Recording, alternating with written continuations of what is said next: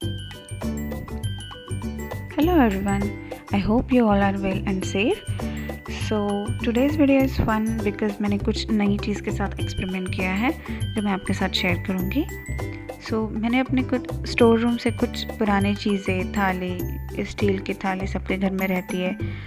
ऐसी कुछ चीज़ें मैंने स्टोर रूम से निकाली है जो यूज़ नहीं करते, बट पूजा थाली में हम इनका यूज़ कर सकते हैं.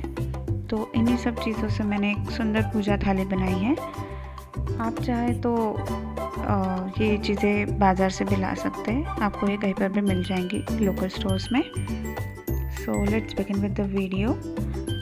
ये थाली को और हर चीज़ को आप डायरेक्टली पेंट लगा सकते हैं. अगर आपको डायरेक्ट पेंट लगाना तो ऑयल पेंट लगाइए, अदरवाइज़ मैंने जेसो की एक लेयर लगाई है और थोड़ा वाइट चाहिए था तो ये एशियन पेंट्स का एक वाइट बेस कोट रहता है, वो मैंने यूज़ किया है.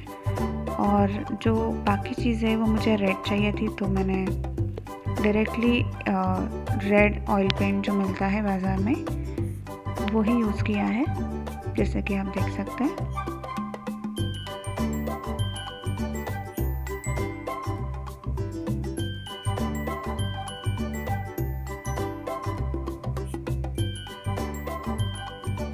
और जो थाली थी मैंने उसको येलो कलर दिया है. तो आप जो चाहे वो कलर दे सकते हैं, जो चाहिए वो डिज़ाइन बना सकते हैं. और उसे और एनहांस करने के लिए मैंने ये स्ट्रिंग्स जो मिलते हैं, कोई भी डेकोरेशन के सामान जहाँ पे मिलते हैं लोकल स्टोर में, वहाँ से आप ले सकते हैं. Kundan stickers, Perl stickers, this kind of strings ये आपको कहीं पे मिल जाएंगी. तो यही सब चीज़ों से मैंने ये थाली डेकोरेट की है. आप चाहे तो ये स्टिक कर सकते हैं या फिर कोई डिज़ाइन पेंट भी कर सकते हैं, वो भी सुंदर दिखता है.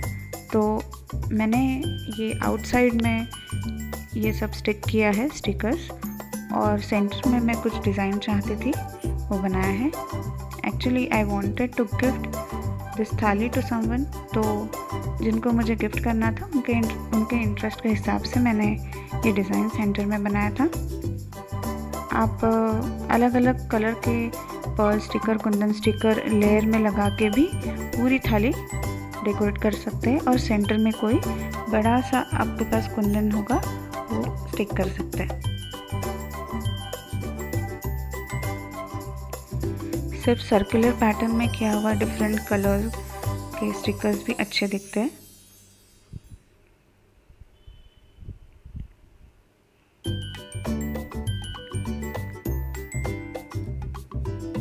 So I have done this design in center.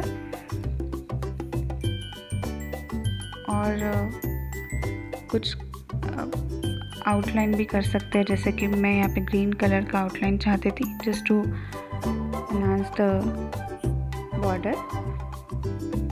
आप कोई भी डिज़ाइन निकाल सकते हैं, कोई भी कलर मिक्स एंड मैच करके आप ट्राई कर सकते हैं. It is so much fun कि आप कोई पुरानी चीज़ रीयूज़ कर सकते हैं और स्टोर रूम में पड़ी कोई पुरानी चीज़ से सिर्फ डेकोरेशन करके और पेंट करके इतनी सुंदर चीज़ बना सकते हैं.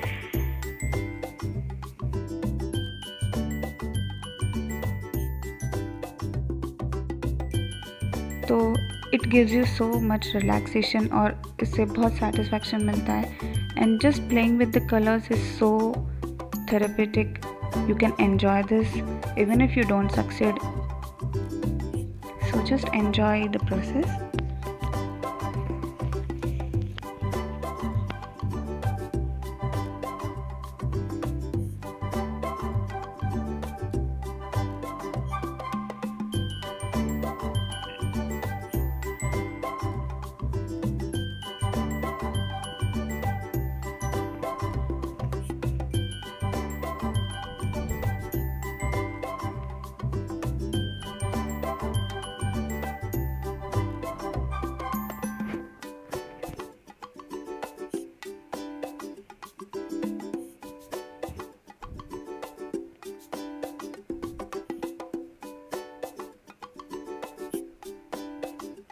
ये डिज़ाइन मैं ये आउटलाइनर से निकाल रही हूँ. अगर आपके पास ये आउटलाइनर्स नहीं है तो आप ब्रश की मदद से भी पेंट कर सकते हैं, या फिर जस्ट आपके पास पर्ल्स होंगे या फिर कुछ अलग कलर के कुंदन होंगे वो भी स्टिक कर सकते हैं डायरेक्टली।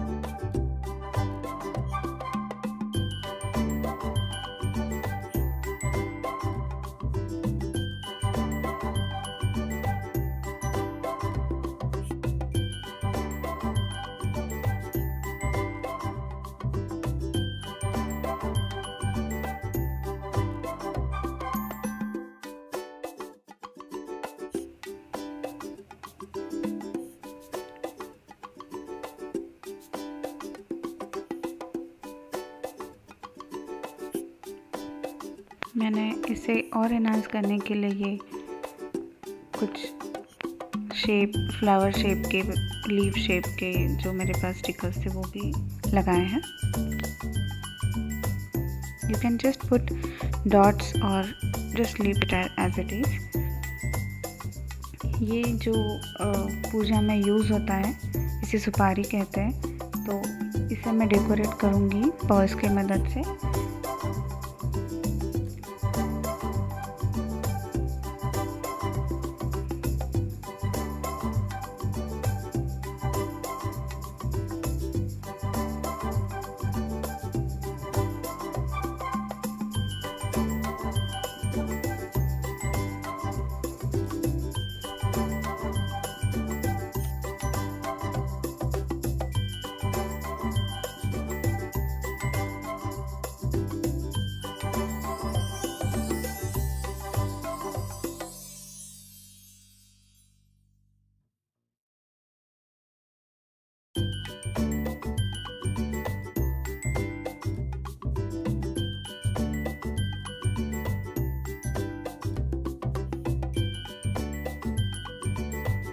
इसी तरह से मैंने बाकी भी चीज़ें ऐसे डेकोरेट की है।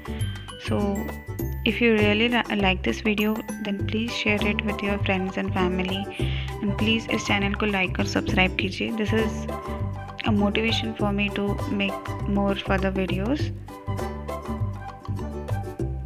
सो आवर थाली इज़ रेडी, एंड ऐसे ही मैंने एक और रेड थाली बनाई थी। ये सब चीज़ें एक बार ड्राई होने के बाद आप एक कोट वार्निश का लगाइए। It makes all the things water proof, so it is important. तो आप एक कोट वार्निश ज़रूर लगाना।